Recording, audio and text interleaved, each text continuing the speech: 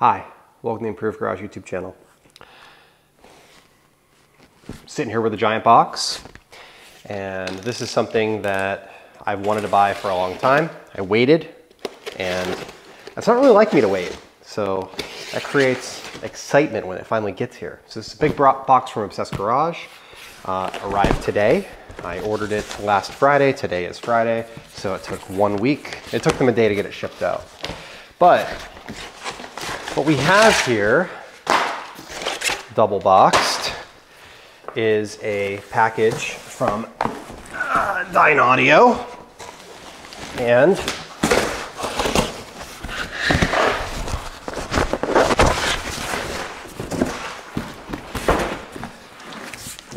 let's just say, if you're watching this, you probably know how much these cost. If you don't, check out obsessgarage.com. They carry them.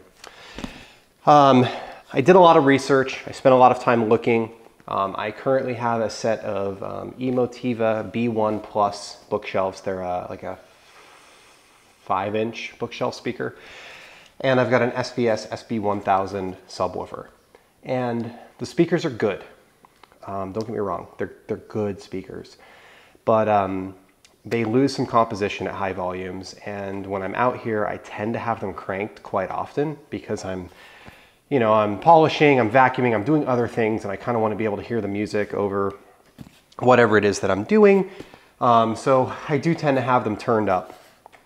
Recently, I picked up a new amplifier, a Schiit Vidar, which is it's like 100 watts by 2 at 8 ohms. These are 6 ohm speakers, so it's going to be somewhere around 150 by 2. So that's what these will be powered off of. So I decided to go with the Evoke 20s. I went to a local dealer here, a Dynaudio dealer that's in Los Angeles. I'm in like the central part of California. I went to a dealer in Los Angeles. I got the opportunity to listen to the Evoke 10s, which they had on their shelf, and I was very impressed with them. They did not have Evoke 20s. If they did, I would have probably walked out with them that day. And I spent some time going back and forth between the Evokes and the Emits and trying to decide, was Evoke right for me or would I be okay with Emit? And I kind of decided that if I settled for Emit, I don't think I would ever be happy with them because I would always wonder if the Evokes were better and how much better they were. So based on that, I decided to just bite the bullet and buy the Evokes. So Obsessed Garage packaged this box inside one of their boxes. Like I said, I bought them on a Friday afternoon. They shipped out Monday morning. So here's the Dynaudio outer box. And then here is the Dynaudio inner box. So these are officially triple boxed to get to my house. And these are available in 4 different colors. They have a dark wood, they have a blonde wood, they have a black and a white. At Matt from Obsessed Garage recommendation, I chose the blonde wood. Also, it was a YouTube channel I was watching, I think it was Andrew Robinson, where they did a review of the Evokes, and they also commented on how handsome the cabinets were as well. So inside the box we have instructions for use. Dynaudio instructions for use. Really nice color manual. Given that these are a pair of speakers and realistically you just connect 2 speaker wires, seems a little ridiculous, but this manual is in probably, I don't know, 30 languages. It's crazy. Safety instructions, warranty extension. To extend the warranty on your Dynaudio speakers to a maximum of 8 years, please register your speakers online at register.dynaudio.com. So here are the grills in these boxes. Set those here, and let's remove this. And what I'll do is I'll pick these up and put them on the workbench and then reposition the camera. So here we have the speakers. Inside these boxes are grills. I'll kind of show you what one looks like. I'll pull one out. I'm going to keep these boxed up though because I don't think I'm going to be using the grills in my installation. This is, here's the grill.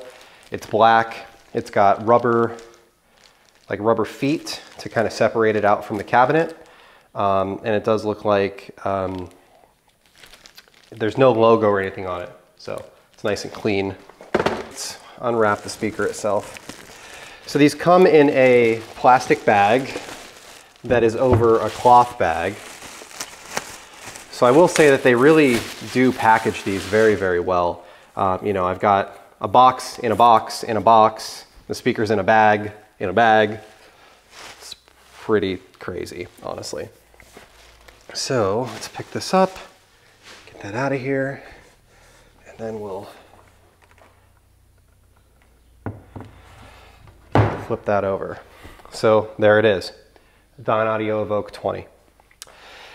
They come with this cap, remove before use. It's like a magnetic cap that goes over the top of the tweeter. Seems really cool. The grills are magnetic, so that's what it would look like with the grill on it.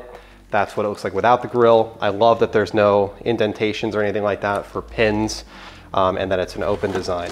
I'm gonna run them without the grill, so I'm just gonna keep these boxed up. That way, in case I ever sell them or something like that, the next person will get the grills and they will be brand new. So let's take a look at the cabinet. So the front has a Dynaudio logo on it. It is a solid piece of wood, so there's no seams, nothing like that. The back, we've got our binding posts. Binding posts seem nice. They are the kind of the clear style. They're 5-way. They've got a banana plug insert in the center, as well as, you know, you can put a spade underneath them, of course, as well.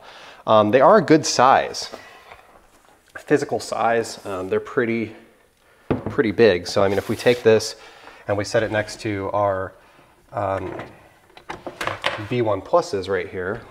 All right, so size comparison wise, I mean, they're much larger than my B1s, which, you know, I expect that I'm going to get a much larger sound out of them. Better dispersion, better imaging, lower bass or more mid bass out of them than these. I mean, these are obviously, like I said, I think that's a 5-inch driver, and these are like a 6.5 or 7-inch driver. So it's obvious there's a pretty big difference in sound. I really do like the Emotivas quite a bit. These are probably going to get used in my home theater. They're not going anywhere. I like them. They're just not, I just wanted something a little bit more substantial for out here where I'm listening. And, you know, I'm sure that people are going to be like, oh, you're crazy. You're spending way too much money on speakers for the garage. But truthfully, I listen to music out here more than I do anywhere else. So given the fact that I listen to music so much out here, I don't have a problem investing in a sound system that's going to be substantial, that's going to be really good. That's going to be the level that my rest of my garage is. I mean, the Swiss tracks are expensive, the cabinets are expensive, everything in this industry, in this hobby is expensive. So I think that these are amazing. So I'm gonna get a chance to listen to them. We'll put them into place where they belong. So we'll kind of stick this back in the corner here. They did come with port plugs, so they do have a port in the back of them. And sometimes having a port in the back is great. It helps with bass reflex, but sometimes in a situation like this where it's going to be in a corner and there's cabinets and stuff here, it can increase the bass a little bit too much. So they do give you these kind of port plugs in the box. They're just pieces of foam that are designed to fit those ports. So I can show you kind of what that looks like. So here's the piece of foam. It's like a little cylinder, and that just kind of goes right in the back here. And it blocks this port to keep sound from coming out. Obviously these can be removed, but there's only two settings, they're in or they're out.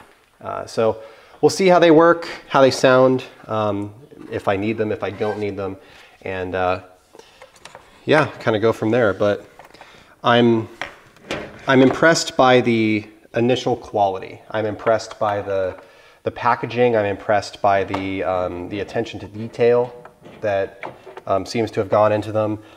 They are an impressive speaker, and I mean just look at that. That is pretty impressive. So obviously we'll get them fired up, have a listen, see how they sound, let them break in, and kind of go from there. But anyway, thank you for watching today. I'll add a separate video. This is just going to be the unboxing. It's a fairly long video already. So I'll do a second video with my thoughts after spending some time with them. I'll probably wait a couple of weeks before I do that video. So thank you for watching, and have a great day.